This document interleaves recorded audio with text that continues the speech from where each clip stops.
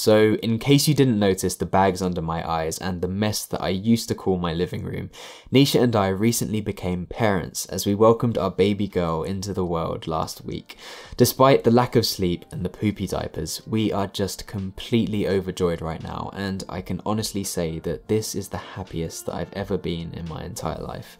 I know that this is something that I've been keeping a secret from you guys for some time, but for the last 9 months, Nisha has done an absolutely incredible job throughout her entire pregnancy and the labour, and if I'm honest with you, right now I'm just filled with this overwhelming respect for women that have been through this incredible process of bringing new life into the world. This is going to be a bit more of a rambly video than usual, so feel free to skip this one if you're not interested, but I'm just going to kind of go over some of my thoughts on becoming a parent and what the future for us holds. These past couple of years, my entire life has been flipped completely upside down. Just this month, Nisha and I celebrated our 2-year wedding anniversary, which was when we both got married over in Vancouver 2 years ago, and she officially made the move over to my tiny studio apartment in East London. It's crazy to consider that the redesign of that apartment is basically the only reason that I ended up making videos here on YouTube, as somehow that video caught the algorithm and kickstarted a future for me of posting videos onto the internet for a living, which still feels absolutely bonkers every time I pick up this camera to record. The reason that I bring this up is before that project and before we even got married, I was making a pretty long and miserable commute to work in central London every morning, whilst living on a building site that has now become this family home.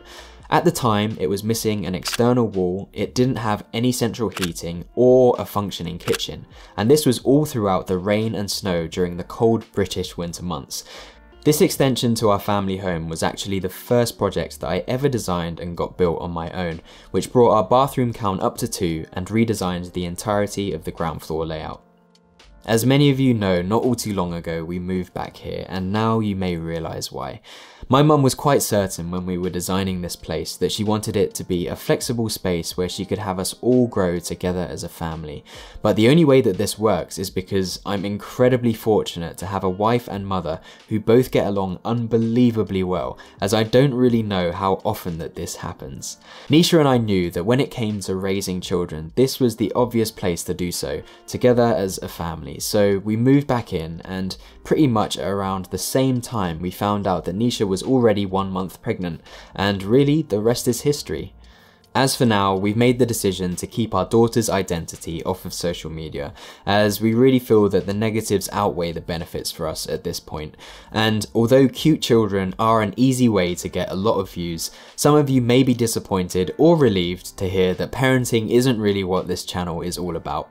However, I am looking forward to the ultimate challenge of proving that it is possible to live a somewhat minimalist lifestyle and be a parent at the same time, even with all of the baby gear and sharing a home with multiple non-minimalists. So in the future, you can continue to expect to see more exciting design and well-being related content. But if you're interested in keeping up to date with behind the scenes stuff like this, you can find it all over on my Patreon page, where my supporters get news like this long before everyone else, as well as exclusive AMAs, updates and discussions regarding future content. So in case you're interested, feel free to check out my Patreon page down in the video description below. But also please don't if you don't have the means, as you can also check out additional content over on my Instagram and my Twitter accounts. So I'd love it if you go over there and gave me a follow. But yeah, it's been a crazy week, and I suppose that's it for now. I should probably go and plan my next video, or maybe go and get some sleep. See ya.